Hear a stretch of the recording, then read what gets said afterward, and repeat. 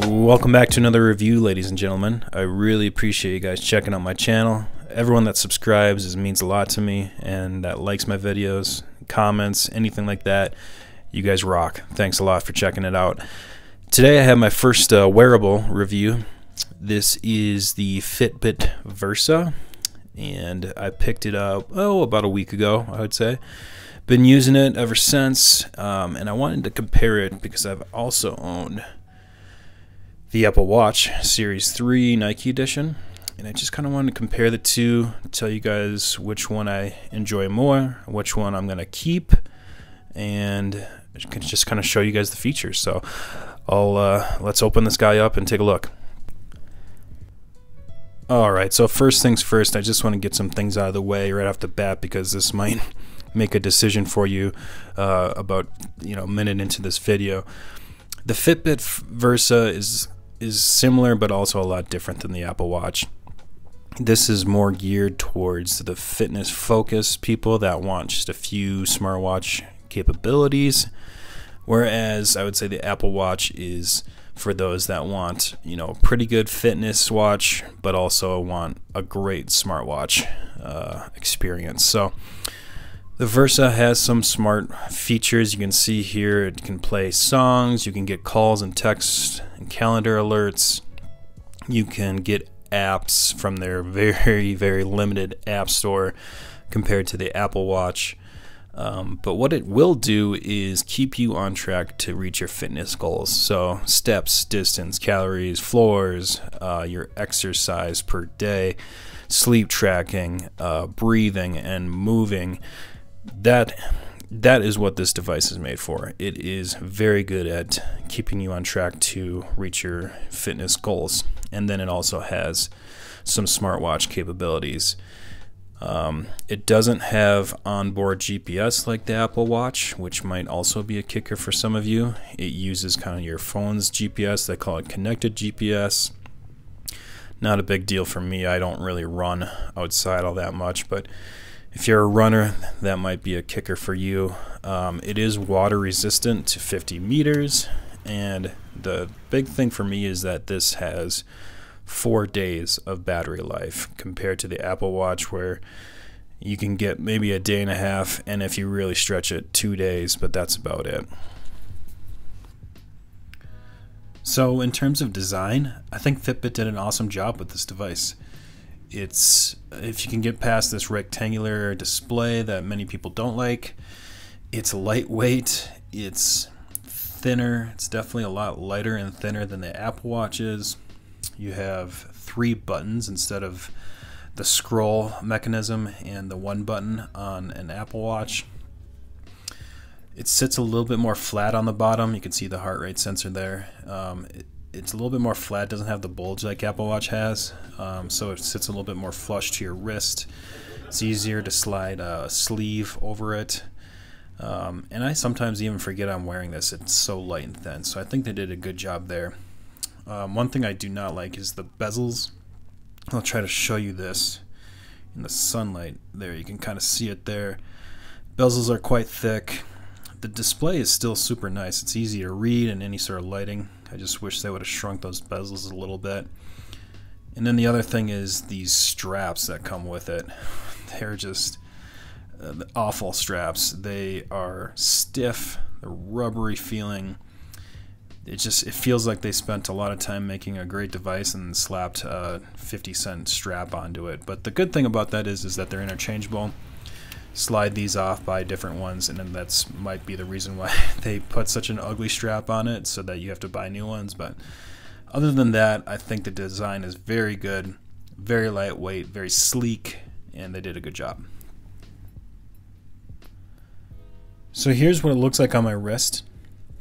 I have pretty thick wrists, so you can kind of get an idea what it might look like on yours. It sits very flush. Again, it's very lightweight. The sensors work very well, so when you flick your wrist over, it turns on the watch. It sits very flush, which I like. And you can kind of see those ugly straps on it right now. They don't feel the best, but other than that, it feels great on your wrist. Alright, so taking a look at the interface on this device, if you want something that's simple, easy to get around and access, your information and your apps, this is probably a better device than an Apple Watch would be. It's very simple to get around in and understand, so I'll just kind of show you how to access different things. Starting off, watch faces, there's a ton of them you can choose from in the Fitbit store. Swiping up will bring up your today. This will show you kind of your current fitness for the day. It's very early, so please don't judge my progress so far, but you can easily see steps, stairs, distance, and that sort of thing.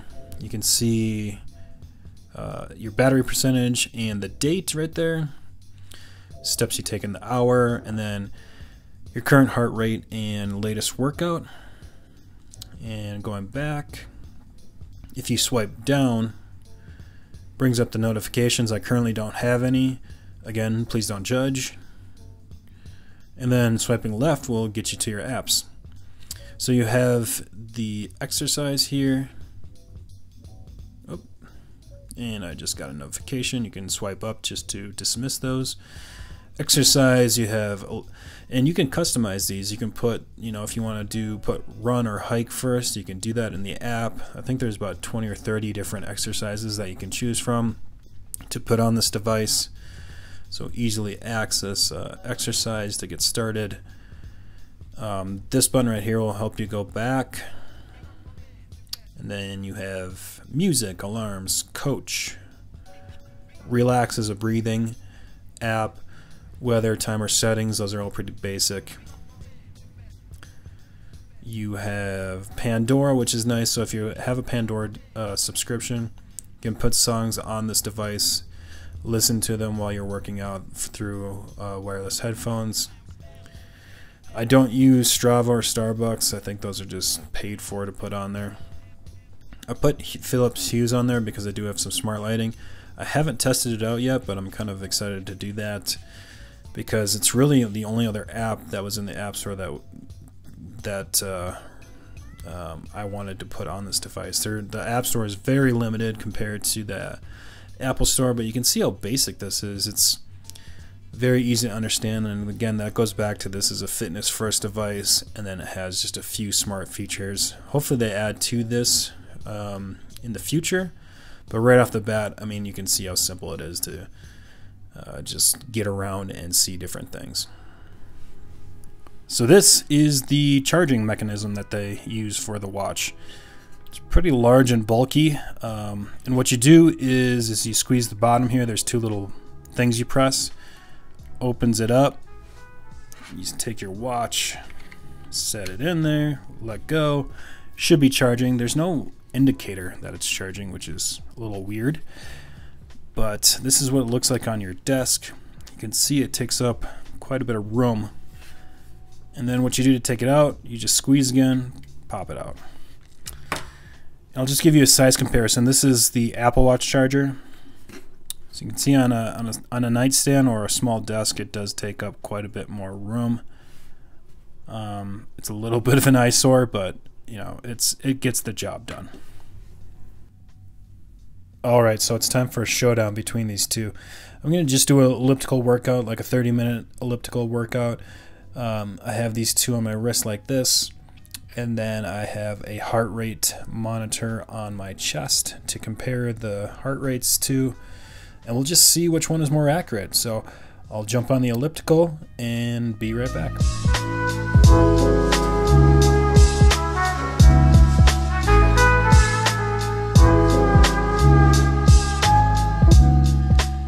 Alright, so I just finished my workout, and you'll have to excuse me, I'm a little bit out of shape, but I want to take a look here and see how close these were.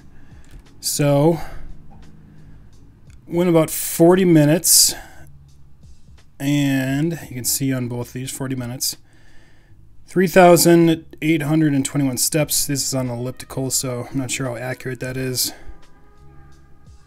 Average pulse was 145, and 145 on here too. So the exact same. Highest was 161, 160 on the Apple Watch. Calories, it gave me 180 calories. 580 and 538 on the Apple Watch. What I did notice was that the Apple Watch struggled a little bit at the beginning. It was only giving me a heart rate of about 90 when my Fitbit was saying about 120, which was right on par with my heart rate strap. So I'll say that right off the beginning, the Fitbit was a little bit more accurate. But you can see here, they're showing me almost identical numbers other than that first 2 minutes. So they're both very good.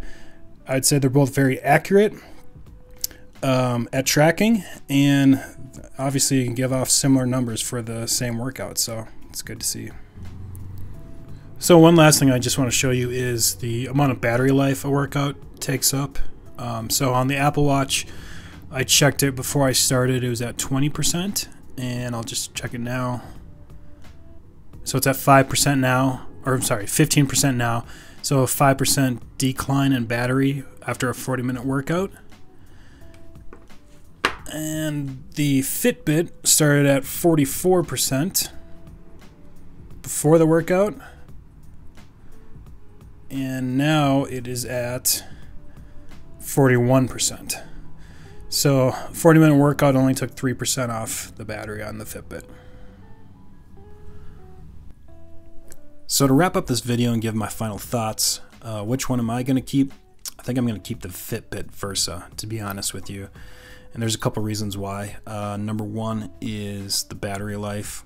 4 days of battery life just blows the Apple Watch out of the water. And that way you can also get some sleep tracking in. You don't have to worry about charging it every night, which is a nice added feature. Number two is that while I like the Apple Watch a lot, I just don't use any of these apps on it. I find it weird to use an app on your wrist. I find it too small, and it's just not for me.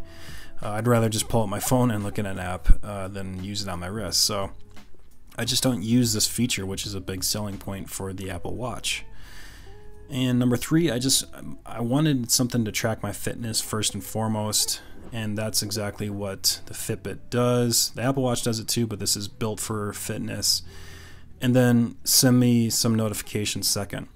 So you know, if I don't have my phone by me and I get a text message or a call, I just want to know if I need to respond to it right away, or you know, if I need to go get my phone to check it out. That's all I really want from the smartwatch side of things, is just some notifications to let me know, because like I said, I don't use the apps. So, and at the end of the day, this one is $150 cheaper than this one. So you know, I think that this one is just a better value for me personally. You know, if you're heavily into apps on your wrist, or you know, this one might be better for you, or if you're huge into the Apple ecosystem, this one might be better for you. But to me, this one is just a better value for me. So, you know, I hope this video helps you guys out. Like I said, they're both amazing devices. You can't go wrong with either one. It's just finding out which one better suits your needs a little bit more. Really appreciate you guys watching. If you like the video, make sure you press that like button. Subscribe for more. I'm gonna get more videos out soon. And thank you again for watching. Catch you on the next one, guys.